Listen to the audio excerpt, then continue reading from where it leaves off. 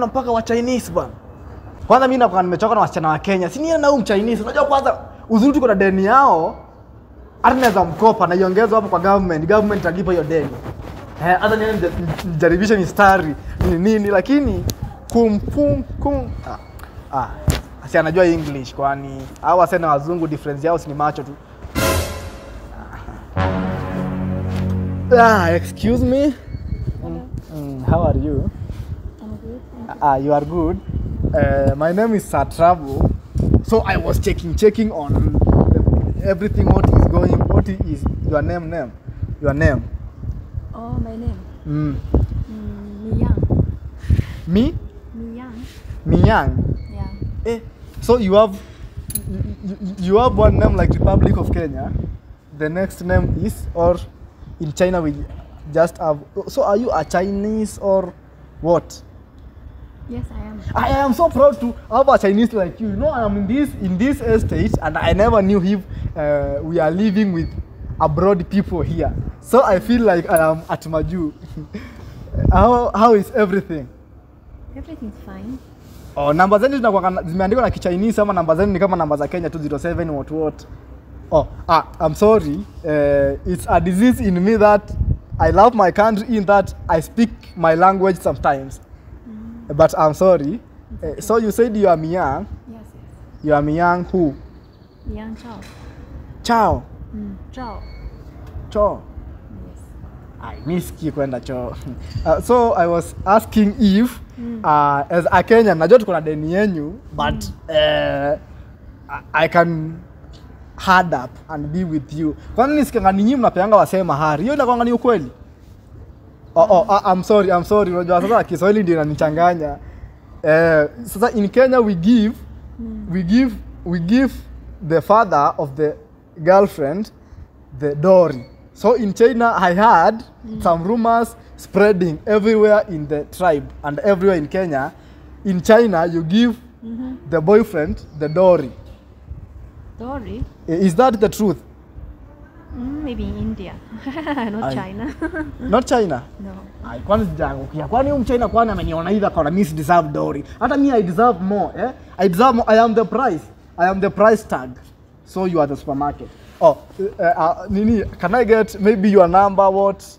Nini?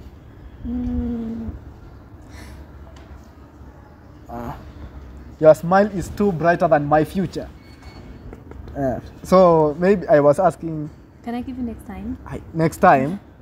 Next time I can be dead, but let me come for that next time, Ajua kizungu hata mimi nipande huko kwangu nipeleke Kierere huko. So I am so proud to be here with you next to somebody from abroad.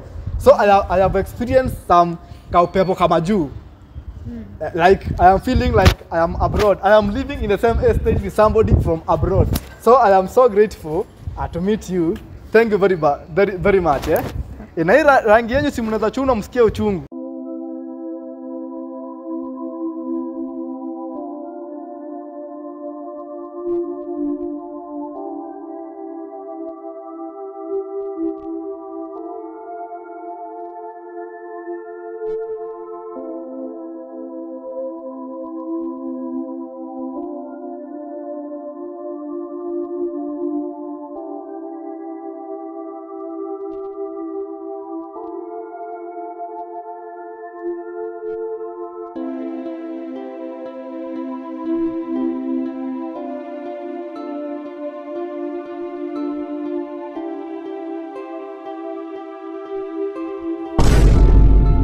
What?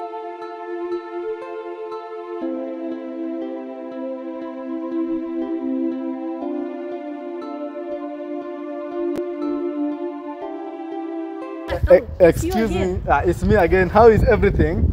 Not bad. Miyang Chao. Yes. Sana nataka ikuwe changu, si chao. Excuse yourself, excuse me. I wanted to know, we continue from left, where we left. Unajua pale we left kama WhatsApp group, lakini sasa tunaendelea from where we left, saying that because we the same background, we can be same people. Like not be my sister, not be your brother. Be together as one. Together as one. As one? Yeah, me, you, seeing future together. Like But me. I don't know you. I don't know you much. You don't know me much. I am black. Hakuna kitu ya kujua kunihusu, ni black tu, mimi ni roho safi na navanga tu hivi kila siku. As in, I have one act.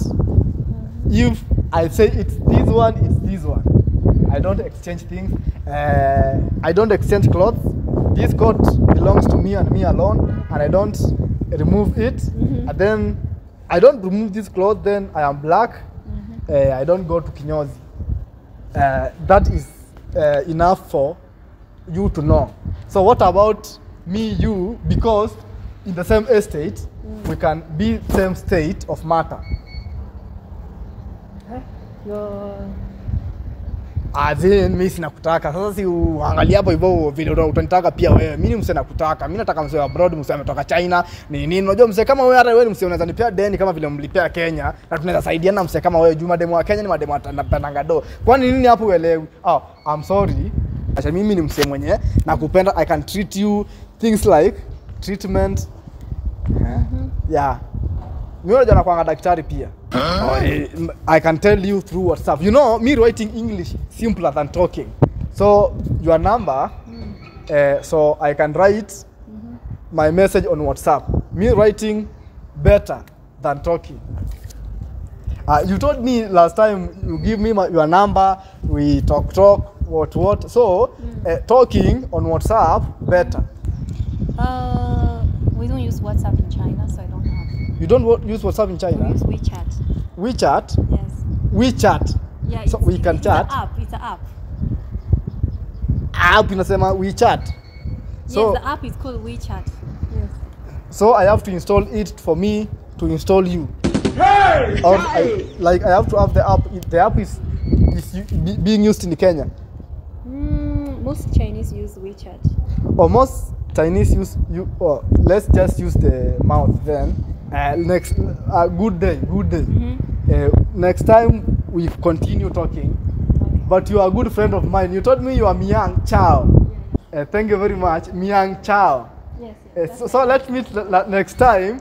So see, next time we'll continue from there. All right. See you around. Thank you. Kwani huyu hataki kuelewa roho. Mambo na roho sinafaa kuexplainiwa ujue. Sasa mbona utaki kuelewa mambo ya roho tena? Tu uone feelings tu na useme nini. Kwani wewe utaki mimi nikuwe abroad? Unajua by the way uko na mdemo wa majuni kama tu uko majuni na ujui. Hata mimi nipande lift hapa inipe lift bana.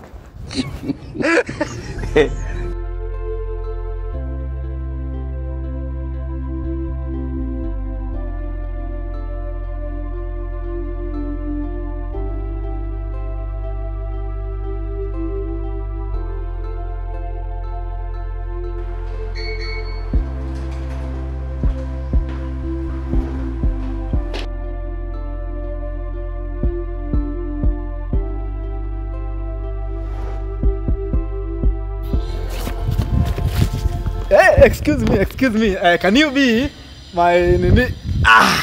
What is this? I will see love for you. You can. What you follow?